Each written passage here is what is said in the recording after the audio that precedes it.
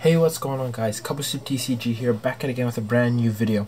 And today for you guys, I will be giving you my Ancient Warriors deck profile for the July 2020 format. This is the deck post Eternity Code. Sorry it's been some time since I've posted my last deck profile on this deck. I really wanted to get this deck profile out as soon as Eternity Code was released. However, there were some delays, so I wasn't able to get all the cards I needed. However, I do have the deck now ready to showcase for you guys. So let's get right into the profile. So, starting off with the level 4s, we're playing 3 Virtuous, 3 Masterful, 2 Graceful, and 2 Ingenious. That's all we play. We didn't play any of the other ones simply because their effects are just not as good. So to quickly break it down, what Virtuous does is that if our opponent controls more monsters than we do, we can send one card from the hand or field to the graveyard to special summon one Ancient Warriors monster from our deck except Virtuous. And when attack is declared involving another Ancient Warriors monster, we can draw one card. And when we control another Ancient Warriors monster, our opponent's monsters cannot target this card specifically for attacks. So Sun Moon. So what this card does is same thing as Virtuous, so they can't target it for attacks. We can send one card from our hand or field to the grave, add one Ancient Warriors monster from our deck to our hand, and if another Ancient Warriors monster effect is activated, except during the damage step, we can target one monster our opponent controls, return to the hand. What Graceful does is that we can target one continuous spell trap that we control, send to the grave, add one Ancient Warrior spell trap from our deck to our hand. If another Ancient Warriors monster effect is activated, except during the damage step, we can target one effect monster our opponent controls and negate it until end of turn. And Ingenious, when it is added to the deck, add from the deck to the hand by an Ancient Warriors card, we can special summon it. When a spell trap is activated, as a quick effect, we can send one face-up Ancient Warrior continuous spell trap to the grave, negate the activation. When a monster's effect is activated while we control Virtuous, we can send one face-up Ancient Warriors continuous spell trap to negate the activation of the monster effect, and we can only use each effect once per turn. They all have their good applications. Generally, Sun Moon is arguably the best one, followed by Virtuous. Sun Moon also enables a lot of the first turn plays that the deck has, which I will explain as we go further into the deck profile and in the combo tutorial, which will be uploaded next. Next, we play 3 Loyal, 2 Valiant as the level 7s. The reason why I play 3 Loyal, I used to play 2, I now play 3, simply because, you know, while drawing multiples are bricks, we can't always discard them with other card effects, and also it's more or less a pseudo Pankratops for the deck, and 2 Valiants is really good just because it can be a free special summon and helps push for game. Next, onto some of the other new cards. We play 2 Fearsome and 1 Ambitious. Pretty much what these cards do, they have very similar effects. So what Fearsome does is at the start of the damage step, when our Ancient Warrior monster battles an opponent's face-up monster, we can special summon it from our hand, and that opponent's monster loses 1,000, so it acts as like a hand trap during the damage step in a way. And if a card our opponent controls is destroy a battle card effect, we can target one card our opponent controls, destroy it, and all other Ancient Warrior monsters cannot be destroyed by battle.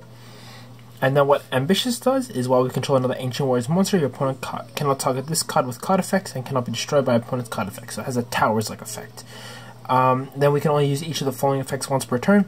If a card our opponent control is destroyed by battle card effect, we can send one card from our hand or field to the grave, special summon this card from our hand.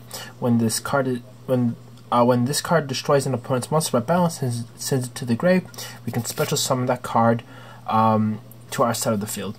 So pretty decent bits of support with sort of the battle beatdown sort of strategy that the deck has. Up next, we're playing 3 Ash Blossom as hand traps and 2 Kaijus, specifically just playing the level 7s because they have the most synergy with the deck, as we're able to go into some rank 7 sort of plays that the deck can make. If you wanted to, you could instead run Nibiru's.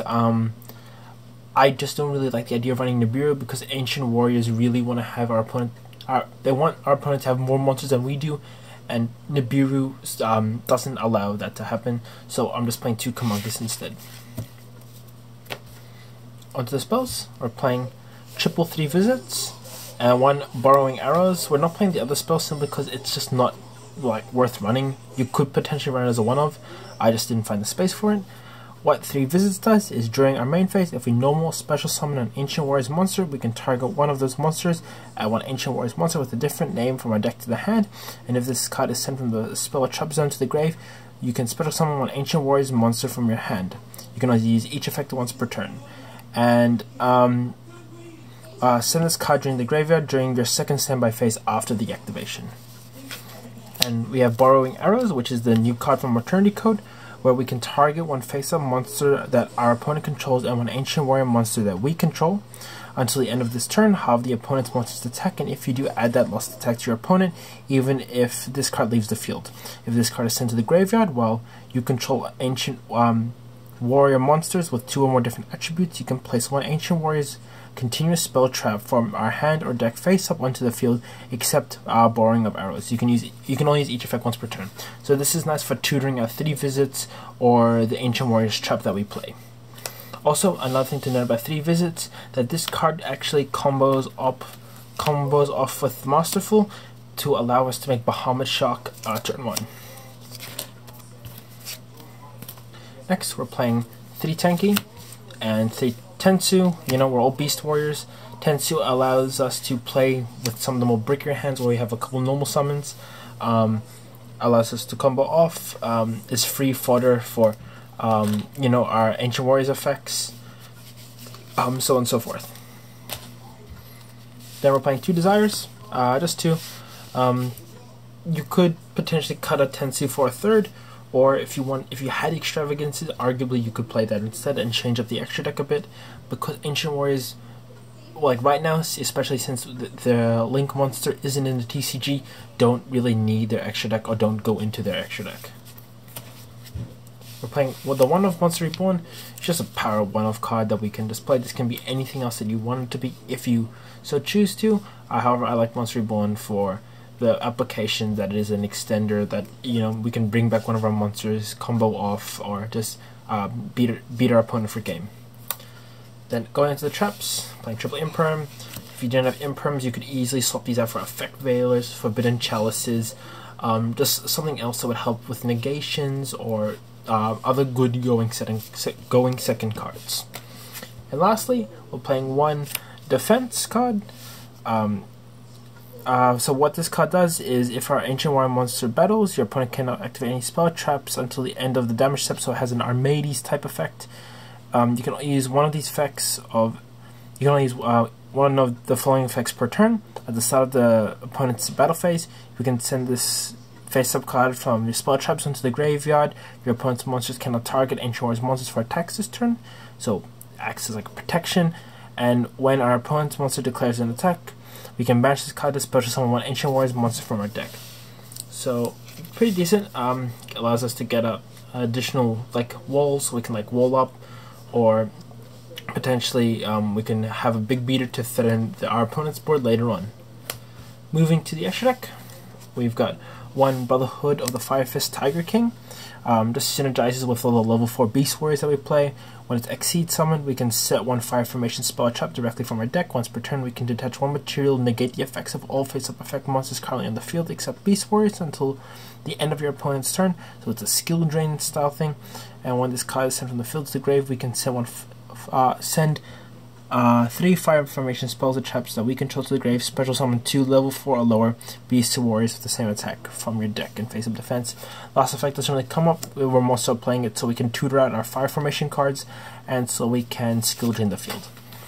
We're playing 1 Emerald just because it is a generic rank 4, left for some recycling in the deck. So Soul card for that regard. Playing 1 Baguska because it is Plan B.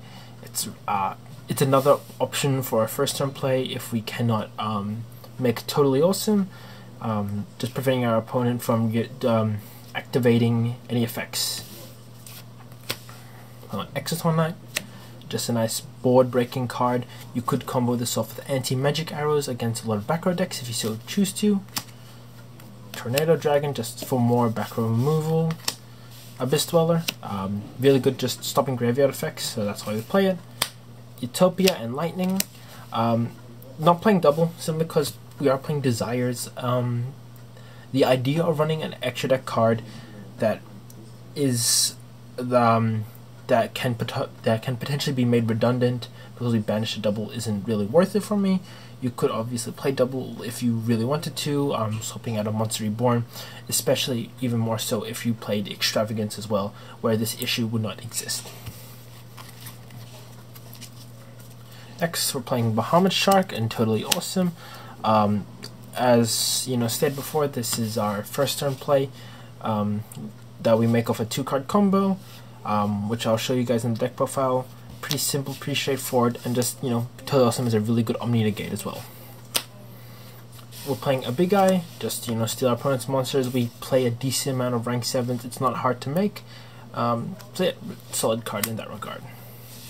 Playing an IP, because it's just a decent generic Link 2 that we can use to disrupt our opponent. We can have Phoenix and Unicorn for that similar sort of thing where we can just use them with IP. And then lastly, we have a Borosaur Dragon to help enable OTKs.